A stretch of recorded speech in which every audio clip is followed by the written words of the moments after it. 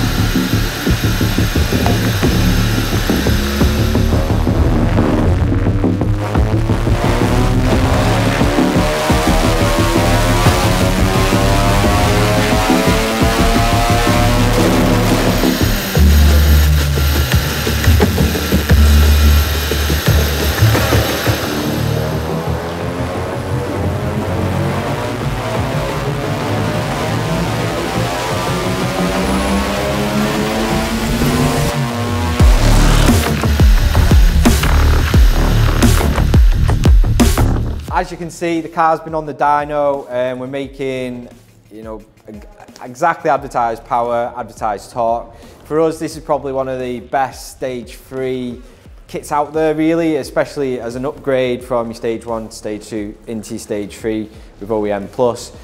I mean, really for a stock engine, we don't like to push them much more than this. It's torque limited, it's making 480 horsepower, the car's super fast, going to pull so well.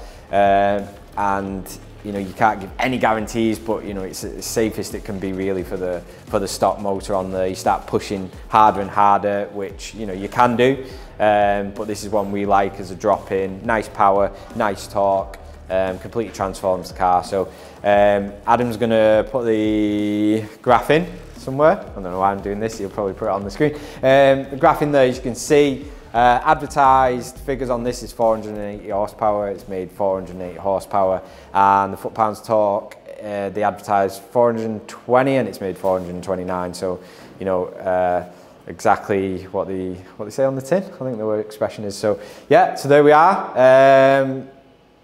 Like, subscribe, and I'll try and be in some more videos and get a bit more practice.